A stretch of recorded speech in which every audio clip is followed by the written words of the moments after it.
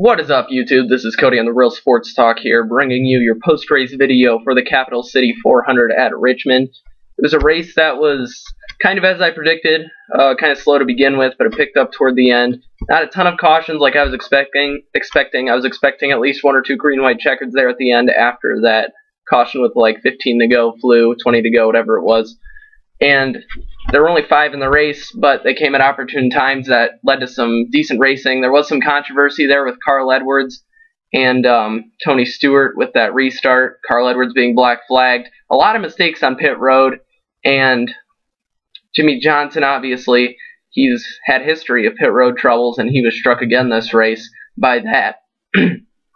But Kyle Busch ends up winning this race at Richmond, making it the perfect weekend for him after his brother drives to victory lane in the Nationwide Series race, edging out Denny Hamlin in the Kyle Busch Motorsports car in the Nationwide Series for the first time. So it's a good weekend for Kyle Busch.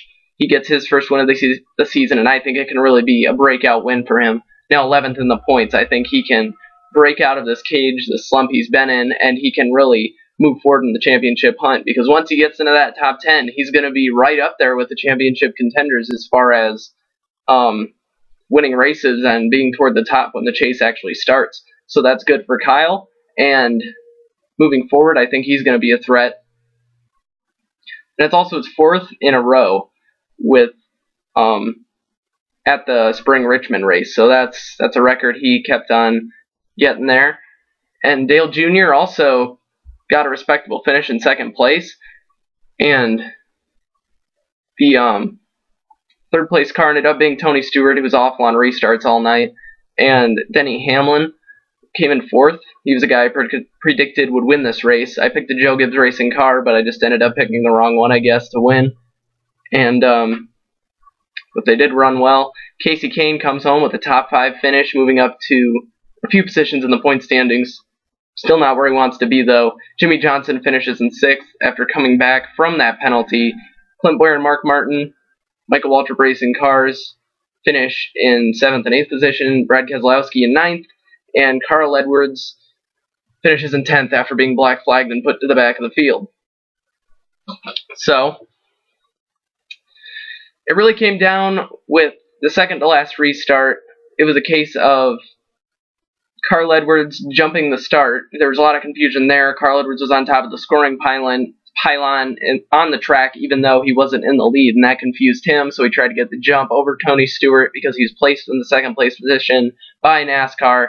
He was in 2nd place. Tony Stewart spun the tires on the start. Carl shot off before the restart box, even though Tony Stewart already initiated the start of the race there and spun the tires. Tony was just off on restarts all night. So that's how Carl got his black flag. He restarted too soon, and a caution flag came out, that last one, that Tony Stewart was very upset about at the end of the race. He thought it was just a bottle or something on the racetrack, but you can't say, as long as there's something on the racetrack, I think it's okay to throw the caution, especially if it's a solid piece of an object or something, because you don't know. If the car's going 150 miles an hour and you're NASCAR and you just catch a glimpse of that thing, you don't know whether it could be detrimental to a race car or not. Cut a tire, we'd have bigger issues than just having something on the track then, and that can lead to an even worse event on the racetrack. So that's something that you want to throw the caution for, and that's something that the drivers are just going to have to deal with because it's for their own safety, and it's overall helping an owner's pocketbook potentially with those wrecked race cars potentially being in the wall and collecting other cars. Some notables from this race: Jeff Gordon finished in 23rd after going down 2 laps down early after cutting a tire, and he had to pit under green flag conditions. Martin Truex Jr. finishes in 25th, and Kevin Harvick and Greg Biffle finished in 18th and 19th. And the points really narrowed up after this race with Biffle's poor outing. You have Greg Biffle on top, Dale Earnhardt Jr. now in 2nd, Denny Hamlin now in 3rd, both of them moving up 2 spots in the standings. Matt Kenseth falls back to 4th. Those guys are all within 10 points of Greg Biffle. And Martin Truex Jr. falls back 3 positions after his poor outing in 25th place. And Jimmie Johnson still moving his way up in the championship hunt with his finish there. And Kevin Harvick moves back spot to 7th. In 8th is Tony Stewart. And Kyle Busch, after his win, as I said, moves up to 11th. Jeff Gordon now in 17th in the points. He moves up a couple spots. Casey Kane still continuing his move to the front of the point standings after a terrible start.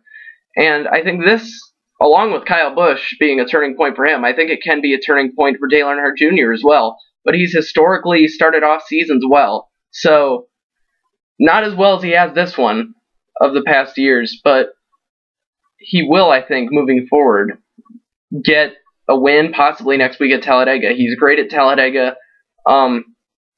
I think he's going to get a win at some point in the season, and he will end up making the chase. Just a matter of how strong he's running around that time frame, those last 10 races. If he's going to have I know he's going to be in position in the chase. I'm almost positive, but just the way he's running, I haven't seen him run this well, and I haven't seen him this confident. That's the thing that I've seen in interviews and stuff.